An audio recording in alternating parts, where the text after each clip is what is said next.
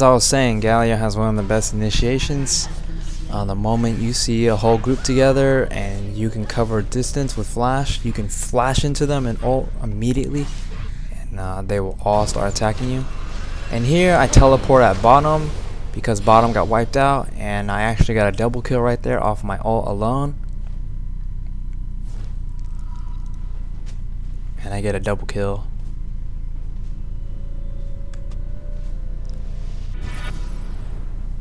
So my score is 2-1-1. I'm doing just fine. I have good farm. I'm beating Veigar.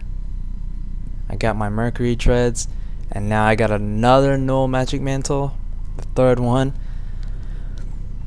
That's because I'm gonna build the Aegis of Legion so I can buff my team up in defense stats. Also gives me HP. And there you can see I can wipe out the creeps really fast.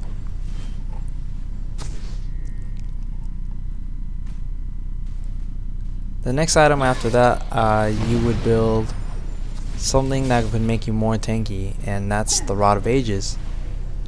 More MP for spamming and more HP for surviving. Also gives you some AP too.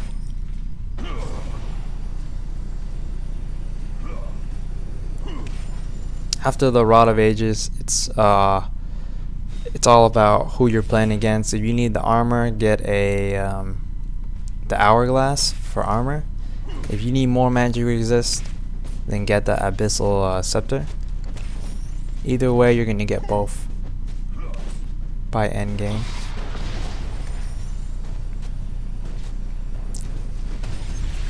And here I learned that I want to push the lane as much as possible. Since I did ward my sides, so I can push as much as I want.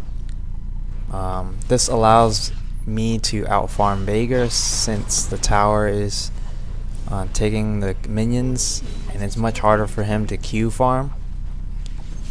So against Veigar, you want to spam your, you want to push your lane so he doesn't Q farm and get a lot of AP. And here I'm running top towards my friend to help him out, and he gets taken out by Fiora, and I take out Galio with a Q, so we get 2 kills at top, and Fiora stays alive thanks to that good ult. Here Veigar does this combo on me, but it does like no damage to me, and now I'm attacking him. I slow him again, I gust him, he flashes away, and I end up leaving.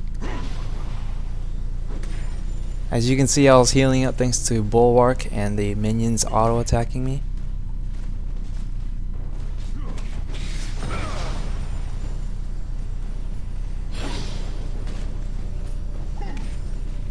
And I got a blue thanks to Maokai.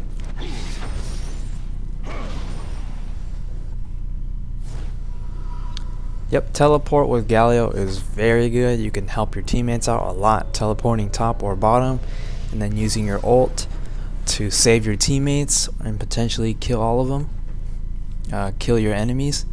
And I come back, I finish the Aegis of the Legion, and now I'm going to start working on my catalyst for the Rod of Ages. I'm waiting to get the Ruby Crystal, get more HP, and I got it. So now I'm going to head back into lane and use Gust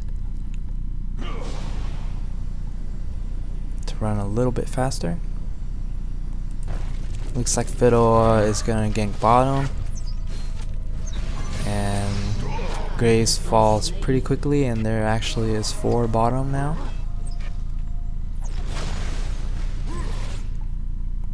And I think bottom tower is going to be gone, so I'm pushing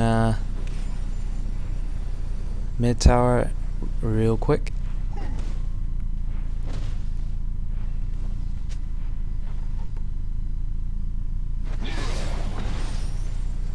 And I have a feeling that bottom might come up to middle, So I quickly back away once the creep wave is finished, because I don't have any wards.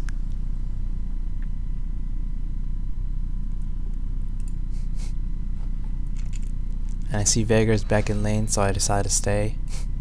Looks like Fiora's chasing Poppy. And Poppy is really fast.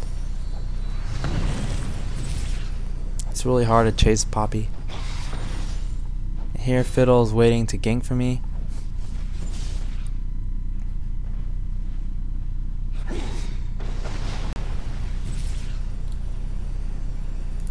And let's look at the farm. He has 83 and I have 118. As you can see, I have much more farm than him. And Fiddle gave up, so he's walking back. And this Veigar is like almost out of mana too. Quickly use my little shield on him, but he dies because he gets hit by Veigar's W.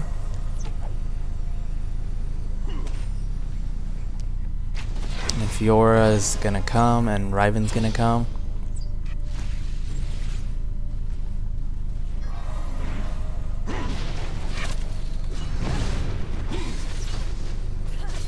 And now we're just all in the middle.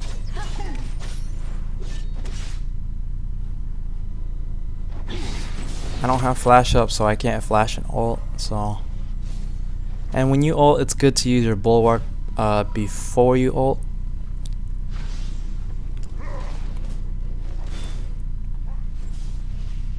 I'm gonna recall real quick because I do have teleport. I can always teleport back. And I get a ruby sapphire crystal. Or ruby crystal, I mean it's the same thing.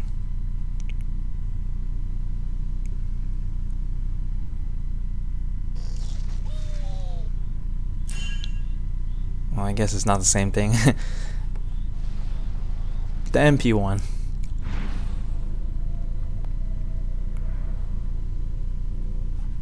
It looks like they're playing around down there. So I'm gonna try to push this tower. And Fiora takes out Sona.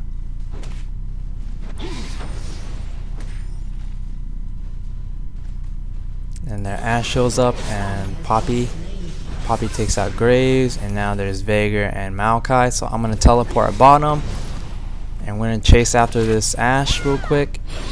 She tries to juke around, but she will die. I will slow her. And I take her out. I'm telling Riven not to face check, let me face check. And we decided to go for Veigar. And Fiddle's gonna land a fear on him.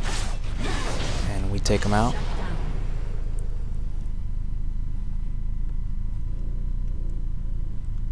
So I think that team fight ended out pretty good for us.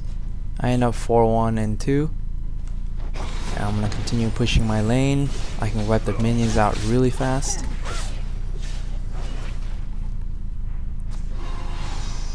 And Sona's going to use her ult right there. I'm going to tag Riven with my shield, and Ashe's ult like does no damage to her. Thanks to my shield, and now I'm going to ult Maokai. And we take him out. Thanks to some Fiddle CC. Fiddle's gonna ult in on Ashe, and I think he takes her out.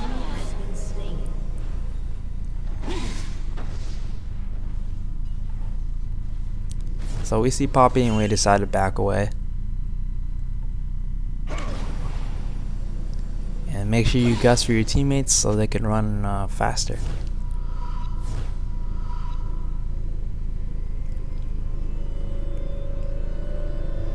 So I recall and buy my catalyst, and I have enough for a blasting wand, and I continue to buy wards, because no wards equals no map awareness, and you may die. Graves died at top.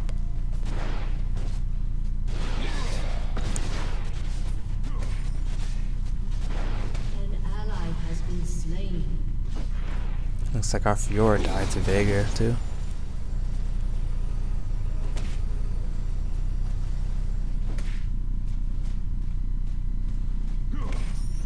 Try not to waste your ult on one person. Try to use it on a whole team.